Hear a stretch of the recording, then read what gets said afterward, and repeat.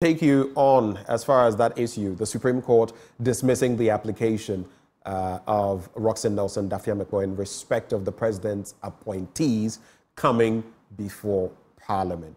We'll actually bring you some footage on that and have a discussion on same. Up next on the AM show. The 5-member panel of the Supreme Court was presided over by the Chief Justice herself, Gertrude Isaba-Tokuno. The other members of the panel were Justice Kingsley Kumsin, Justice Mariam Owusu, Justice Amadou Tanko, and Justice Yao Dakun Asari. The court described the application filed by the NDC MP as frivolous and an abuse of the court process. After this judgment of the Supreme Court had been handed down, the Attorney General, Godfred Yeboah-Dame, said he was excited about what had happened and that, in fact, he did not agree with members of the public who sought to suggest that the Supreme Court were handling this case especially and not paying much attention to the case involving the anti-LGBTQ injunction application filed by lawyer and journalist Richard De La Sky. The application clearly was frivolous, and there ought not to be any manipulation of what went on in court. Even Parliament itself was opposed to the application. On the cases that are being heard, there are those who have taken the view that some cases were filed 2 weeks prior to this case being filed, and the Supreme Court has proceeded to deal with it. The Chief Justice himself has raised issues about persons not prosecuting their own cases. What do you make of it? Yes, I mean, as I said, it's most unfortunate that persons will file processes before the court and then fail to take an interest in it. On record in Parliament, it's a letter that I wrote to the Speaker asking him to reconsider his decision and all. So I expect Parliament, after having come to the Supreme Court to oppose this application, to also reconvene and deal with the matter related to the approval of the ministers. I asked the Attorney General specifically if he's interested in getting that injunction that has been filed to stay the hands of President Akufo-Addo on the anti-LGBTQ bill and whether or not he will be filing for the Supreme Court to actually deal with the matter expeditiously. He said that he does not intend to prosecute the case for the person who had filed this case in this suit, Richard De La Sky. Is the position that if Richard Sky does not prosecute this case, the Supreme Court is not going to hear it, and the hand of the president is going to be stayed on this bill up until Richard Sky decides that he takes an interest in this matter? Well, if Richard Sky does not prosecute the matter, the application will be dismissed. The process he has filed in court will be dismissed. Yes. So, but hold on.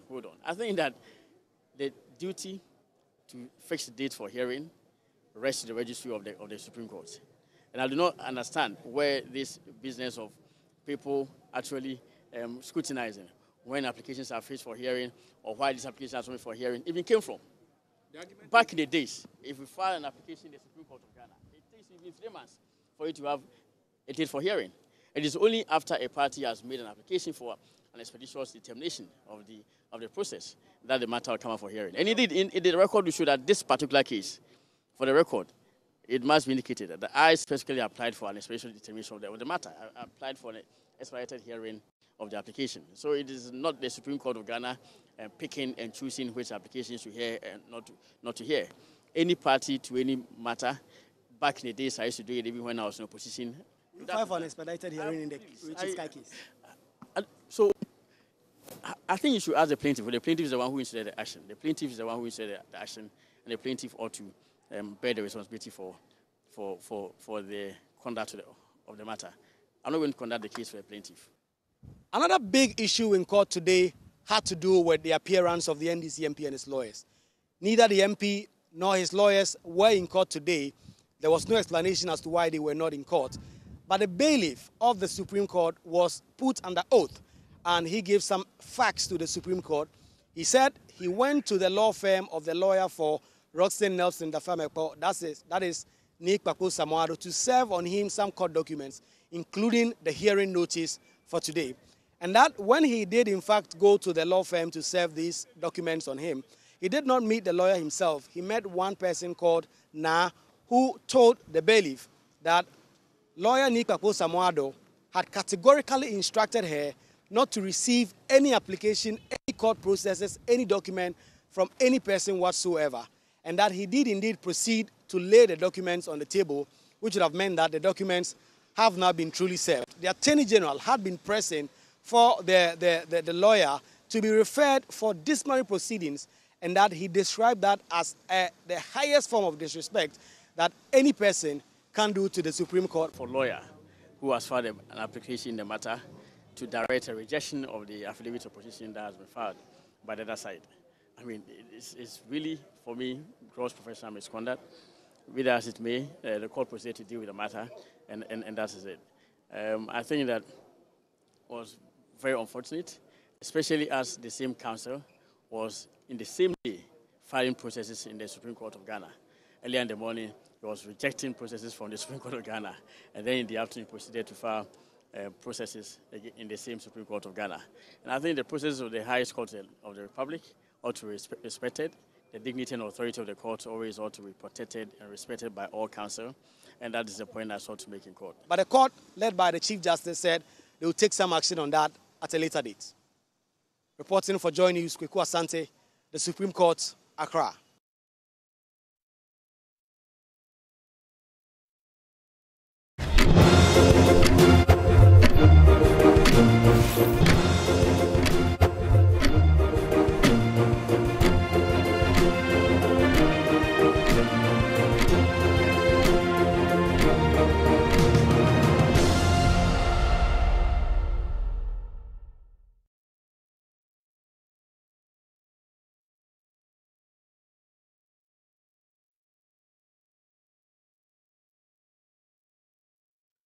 Welcome back on the AM show. Now we continue from there with that footage and yesterday the Supreme Court ruling on the matter, the application filed by South Nine legislator Roxanne Nelson Dafeamekpor being deemed frivolous, also in the words of the Attorney General Godfrey Addo. But how does the applicant, the person who filed this suit, feel about that situation? We're going to have a conversation with two lawyers. One, the very person who went to the Supreme Court with this matter, Roxanne Nelson Dafeamekpor, the South Nine legislator. And on the other hand, we'll have Kweku Paintel, also a lawyer on this matter. Mr. Paintel, a very good morning to you. Thank you for joining the conversation. Hello, Kweku Paintel. Do we have Mr. Paintel on the line? Yes, hello, I'm here. I'm on the line. Okay, I can hear you now. I couldn't hear you initially. Thank you. Right. You're welcome. Looking at the processes so far and everything that has happened, culminating in the different votes, I believe 5-2 and 3-4 on different questions posed by the applicant to the Supreme Court. What do you make of what has happened as far as the court's ruling is concerned? You are talking about what transpired yesterday? Yes. Yeah, I think the Supreme Court has thrown out their application for injunction, meaning that the substantive matter will stay, the substantive matter that they want the court to determine with regard to the power of Parliament to proceed with the, what do you call it, the determination of the capacity or otherwise of the people that the president has nominated for the different ministerial positions. That will stay. But if you, and I think it's the right thing that the Supreme Court did. Because, see, an application for injunction is what we call an equitable relief. An equitable relief essentially looks at what would the parties, we have moved from law to equity. What it means is that if you come to the court and you are seeking an equitable relief, you are essentially trying to demonstrate that if nothing is done about staying proceedings or staying matters, the way they are proceeding, by the end of the proceedings, I'm talking about the substantive matter, you will have lost something which we call irredeemable. In other words, it cannot be redeemed in any way. But it does not. This particular case does not appear to fit into that category at all. My understanding, if I'm right, is that the applicant is trying to restrain the court from, I'm talking about the application for injunction. The application for injunction, that Parliament must not sit over the matter. But the point of the matter is that if the court has to weigh the issues, if Parliament proceeds to hear do the sittings, and they pass these people and become they become ministers of state, and eventually the court were to make a determination that these people were not qualified, the real question is, what would we have lost as a country or as Ghanaians? I'm talking about the the equity involved in this matter. Alternatively, if the court were to restrain them, please, we are talking about governance. We are talking about running a country. We're talking about people filling positions, and was to end. And by the time that it ends, the court comes to the conclusion that the decision that the president took to appoint these ministers in accordance with the procedural rules was correct. How are you going to compensate Ghana as a country for the time lost, for the failure of these proposed ministers to act in those positions? And that is how the Supreme Court came to the conclusion, even though I've not seen the full copy of their ruling, but I believe that is why the Supreme Court comes to the conclusion that the application was frivolous. It's not every matter which is pending before a court of law that the court ought to restrain a party or a party from doing the proposed act. It cannot be. So I wholly agree with it.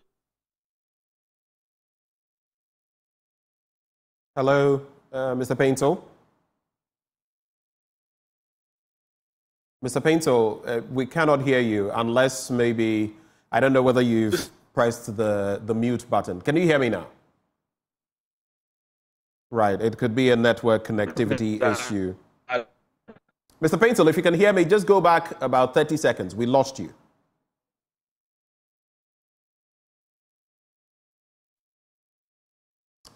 Well, we'll try to get Mr. Painter back. We'll also try to get Roxanne Nelson Dafeamekpor, who is the one who's been in court. Roxanne, can you hear me?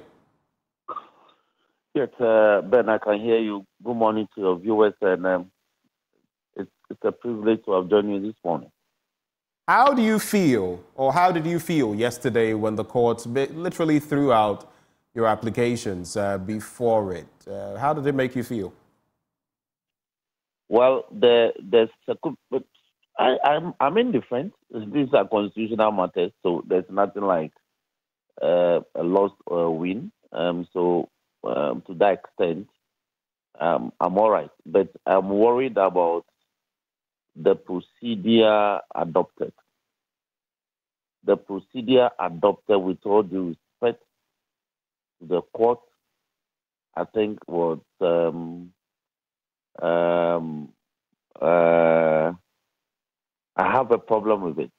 Let's look at that procedure. Let's quickly look at those procedures you speak of and why you have a problem with them. Now, a party applies ex parte to the court for expeditious hearing. Who is this party?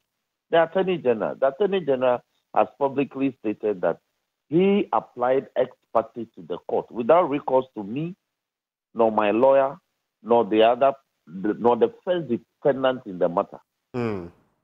Now, the court proceeds to act on that ex parte application. Then the court decides to now serve the process. If you attempt to serve my lawyer and you fail, you have to serve me, the party. I'm the one you are supposed to serve. You say they attempted to serve and failed. The bailiff went, I'm sure you followed. The bailiff says he went. Hold on. Since you brought it up, the bailiff went to the firm and was told. Roxanne, let's have a conversation. You've brought a point. I'm trying to lay the foundation. You can respond to it. He went to the firm. The receptionist purportedly told him that he could not, that she had been directed not to allow any, filing of this. And he left it on the desk. He left it on the table, which the court considers to be duly serving the party involved. Is that not what we know? Yes, that is all you know, but that is false. You're saying it is false? I'm saying you've laid a very prolonged foundation, so let me address the matter. No, before you do, so you mean the bailiff lied? The bailiff lied? Why, you think bailiffs don't lie? He lied, even before the court. The bailiff lied. The bailiff went to tell the court that somebody told him that he has been instructed not to receive court process. and the name of the person the bailiff gave to the court is Na. Do you know how many Nas we can find in the Ghana state? Is there a Na at the office, at that firm? I don't know. I don't work there. I don't know. That is my lawyer's office, but I have no idea whether a certain Na works there. But if a certain Na works there, is that how the bailiff should communicate the identity of a person who receives a process in the court firm? The court itself has laid down procedure in service. And the procedure is that if a party's lawyer cannot be served, you serve the party himself. So I won't belabor this point because the deficiencies have been exposed yesterday. It was exposed. Now, just before you go on, I always like to. So you're basically saying, and mind you, the bailiff was brought, he swore. You know how it is done in court. The Chief Justice herself was there. You are basically suggesting the bailiff lied under oath. That is the point I'm making. Okay. That is the point I'm making. That is the point. To the extent that the Attorney General will actually move the court that disciplinary proceedings be brought against the lawyer, even without hearing the lawyer. Is that how things are done in our judicial system? That after hearing one party, you proceed to draw conclusions? Is that how things are done? So this matter, I am so happy about actually what happened yesterday because it exposed the inefficiencies in our judicial administration. Because what in my humble view the court ought to have done, because there was no urgency about the matter, was to have directed that make sure the parties are properly served. If you can't serve the lawyers, that's fine, but ensure that you serve the parties properly so that we could return to court next week. But it didn't happen. The court proceeded and said, what is frivolous about my application? And let me ask. It appears that a lot of people don't appreciate the point, the constitutional point I am raising. And let me restate it. I am saying that the president woke up on the 14th of February this year and publicly said that he had dismissed some number of ministers. I didn't issue that communication for the president. It came from the president. He said he was dismissing this number of ministers with immediate effect. I didn't use those phrases. He used those phrases. And that he was thanking them for offering public service. And that he wished them well in their future endeavors. The president proceeded to give the names of the ministers he has dismissed from office. Then he went further to name some persons that he wants to nominate as for purposes of parliamentary approval, for purposes of appointment as ministers of state. Then after that communication, the minister says that, the president says that some ministers that he has just dismissed from office, he has reassigned them. And nobody thinks that there's something constitutionally improper about this. Based on the authority in J.H. Mensah versus the Attorney General, I am not saying that the president hasn't got power to appoint people into office. That's not what I'm saying. I am saying the procedure for doing so is that if you want to reshuffle ministers, reshuffle them. Don't dismiss them from office before you reshuffle. So if you tell me that you have dismissed somebody from office, the person is no longer occupying that office based upon which he can be reshuffled. This is the technical point I am making. Right. And that brings me to... Hold on. Then the president proceeded. So I raised the matter, if you recall, on your channel on the evening of that Valentine's Day. I raised the matter and I cautioned them that if they don't correct the communication, I will sue. I said so. It was Evans that interviewed me and one other person, and forgot it. So after 1 month, I actioned the matter. the president proceeded to communicate with Parliament. What did he do? He sent names of persons he has nominated for purposes of ministerial appointment to Parliament for purposes of satisfying the requirement in Article 78 and 79 of the Constitution. In addition to that communication, the president now sends the names of ministers of state that he has dismissed and informing Parliament that he has reassigned them to other ministerial portfolios. This is the government of my complaint before the court. So I am saying that the president intends to sidestep the parliamentary pre-approval requirement. You can appoint people into ministerial portfolio by all means as the president. But the requirement under Article 78 and 79, which says that such appointments must be subjected to parliamentary approval, is what I am demanding that it be given effect to.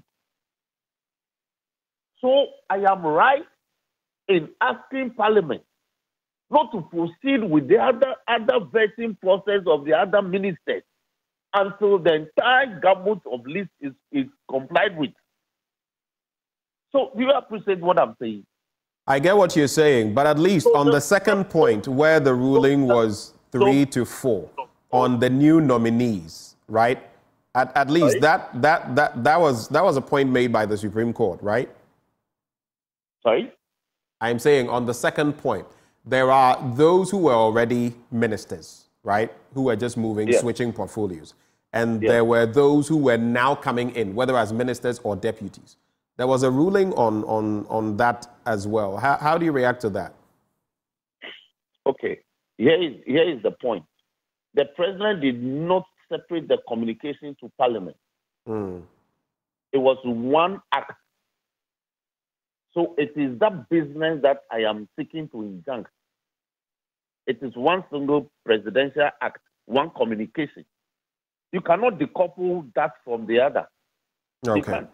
All right. Hold for me, Roxanne. So my point is that now those ministers who supposedly have been reassigned, even though they've been dismissed from office, we are being told that they can go on and continue to carry themselves out as those ministers until the matter is determined on its merit. If the matter is determined that they ought to have received parliamentary approval, the damage that would have been caused, how is that repaired? So on the balance of the probabilities, I think that the court ought to have been more fair with me and said that, well, we could direct that the 6 be injuncted from carrying out themselves as ministers of state until the matter is determined on its merit. But the freshly nominated names, Parliament could proceed to deal with them. It would have been a fair determination, in my opinion. But that didn't happen. So here we are, my brother. Hold for me. Let me bring in Kweku Painto. Kweku, you were making a point and then we lost you briefly on that point so we can move forward. Yes, I haven't heard my learned friend. I fundamentally disagree with him on both points. The first place, the issue of service, the rule of practice is that is the lawyer with the conduct of the case who ought to be served. And he served in his registered chambers. And it is whether he's present or absent, a process could be left. So it's not a question of meeting the lawyer's absence and stuff like that. We run law chambers with personnel. And it's not about the physical presence of the lawyer in chambers. And even though there might be an obligation to serve the party directly in peculiar circumstances, there was no need whatsoever for that to be done. And if the bailiff left the process there, whether with or without an incident, that was proper service. And it is not open to the lawyer or his client to come to the court to plead that they were not aware. That cannot ever be the case. So I disagree fundamentally with my learned friend as to the mode of procedure for service on him when his lawyer's office was open for business. That's the first point. The second point is about the question of determining the interlocutory matter. I fundamentally disagree with him. We are talking about people who are going to serve public office. And if the contention that they are not fit or whatever, even if it is held at the end of the substantive matter, what would Ghana have lost? That's the real question for him to answer. Ghana, what would Ghana have lost if we get somebody to occupy an office for which he's not qualified, as you claim? But look at the inverse. Look at the inverse of the situation. If at the end of the proceeding, the Supreme Court throws out your case, then Ghana would have been without a minister or nobody would have filled a portfolio. And what happens? How do we even assess the consequence? In terms of, our national programs and stuff like that. So on both counts, if he has a case in the Supreme Court, at the right time, the Supreme Court will make a determination. The issue we are dealing with is what the country as a whole must, in the interim, do.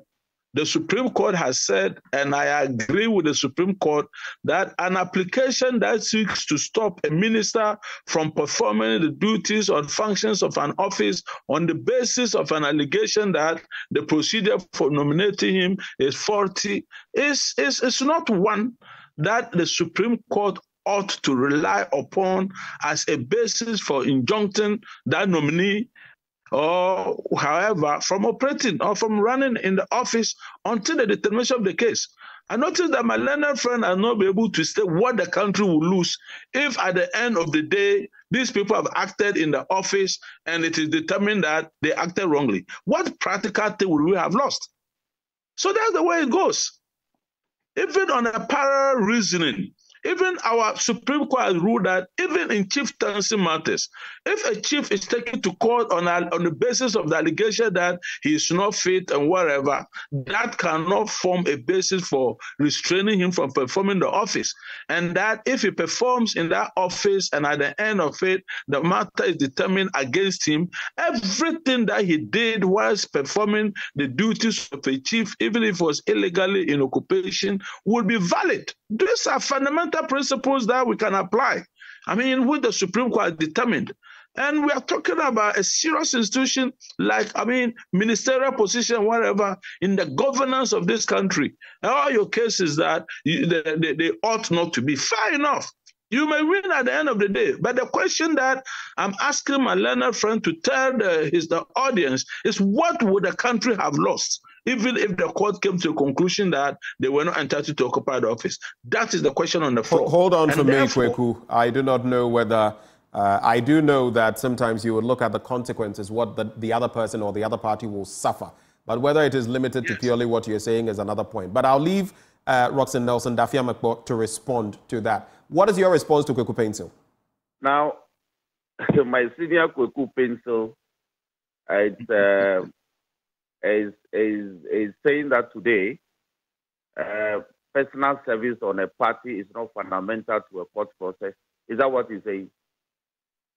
I'm saying that. I'm saying that. Kweku, wait. I want him to make his point, and then you'll come in. Kweku, please hold for me. You should go and read Barclays Bank versus Veta Cable. You should go and read that case. You should go and Supreme Court decision. You should go and read it. So I'll leave the issue of service. Today, if dumping a process in the premises of a lawyer, not even the lawyer, in the premises of a lawyer, not even a party, is good service, it's fine. When the Supreme Court makes a determination on a matter of procedure, it becomes law. So that is fine. Until another decision erupts, that becomes the procedure. So it's fine. The second point that Kweku is asking me, that I should show what damage will be caused if we have people acting in ministerial portfolios who ought not to have been there. You should go and read the new Contracts Amendment Act, where we have determined the people who have the capacity to enter into contracts on behalf of the state, and see whether, if you are not qualified to be a minister of state, and yet you are permitted to act in that capacity and you enter into contract, the consequences for the republic and the state. So you should not be making this pedestrian and whimsical argument. Roxanne, these are very weighty matters. He has not been Roxanne, able to... I beg of you, using the term pedestrian has a certain connotation. Well, I withdrawn. But okay. I withdrawn. But I'm saying that these are very weighty constitutional law matters because the requirement for pure parliamentary approval is so important that it cannot be sidestepped by a certain communication from the office of the president. If that is what they are suggesting, it cannot. As a member of parliament, I will not allow that requirement to be glossed over under any circumstance. Because you see, in constitutional law governance, there's nothing like miscommunication. When you take a decision, the decision is taken. So when the constitution is breached, it is breached. It has to be remedied. I have two quick questions for you before I come to Kweku for a response. Why the double application, the first on the 21st and the second on the 25th? The court found that duplicitous, a mere replication, when in fact it was the first application the court was being told to rely on as far as the speaker's determination was concerned. That is question number one. And question number two, why is it that you sent this case to the Supreme Court and yet on D-Day, which was yesterday, you were nowhere to be found, and your lawyer, Mr. Akufo-Addo, was also nowhere to be found? You couldn't be found in court. Why? Now, let me kill this mischief. You may be in court, but if you don't receive a hearing notice served on you, how do you go to court? Has the Supreme Court determined that I was served as a party and I refused to appear? If there's anybody who is a court animal in this country, it is me. I go to court regularly because that is where I think that I can adjudicate my grievances. So the suggestion that I came to court and yet when it was time for the matter to be heard, I didn't show up is purely political. But when it was time for service, I mean, you were served and you didn't show up. What Ben, they are saying. Ben, are you listening to me? I am. Has the court made the effort to serve me who came to court? No. Your lawyer was served. Can you let me finish? So the option open to the court was to serve my lawyer. Now, a certain bailiff claims that he didn't find my lawyer, but he went to my lawyer's premises, his law firm, the premises of the law firm, and saw a certain now. And I'm saying that is not how court processes are served regularly. But if the court makes the determination that, you see, the essence of service is to notify you to appear. So if the form of the notification is in itself regular, you cannot be in court. What are the circumstances surrounding this matter? I filed an application on notice to the defendant that I intend to seek an interlocutory order from the court. Now, the Attorney General claims that he has been served. And without entering appearance, he now files what we call affidavit in opposition. And then he claims that he wrote to the court for expeditious hearing without copying me, without copying the other defendant. The court acted on this expeditiously and issued hearing notice and actually varied its the court list for the following day. All this happened the night before or the day before the hearing date. And people are all over the place saying that they asked me to come to court and I didn't appear. Look, don't let us... So do you feel you've been treated unfairly in this entire process? In any case, let me put this on record. I am happy that Attorney General publicly stated that he applied for expeditious hearing of this matter. And let me add that expeditious hearing of the matter is not only limited to the application, the injunction application. It actually involves the entire case. So I am looking forward that this matter will be listed quickly for his hearing. I mean the substantive matter before the court. When you say substantive matter, which one are you referencing? That is the writ. The writ based upon which I brought the application. There was also this question about... He's asked for expeditious hearing of the matter. It's not limited to only the injunction application. It's actually in respect of the entire matter. Right. There's also this question... Roxanne, and I'm hoping that we have limited time, so let's make the most of the time left. There's also this question about claims that, listen, Richard Delaskai's issue was there, and the court hasn't fast-tracked that enough, but this issue has been heard, and there is some disagreements there. What exactly is the disagreement? Disagreement in respect of what? The Richard Delaskai suit, which, of course, your end, the minority was hoping would be dealt with speedily in respect of the bill. And your case has been heard ahead of that. Some feel something doesn't add up, and that other issue should have been given prime of place as well. Let me offer this. I think the position of the minority and the NDC is that there appears to be abuse of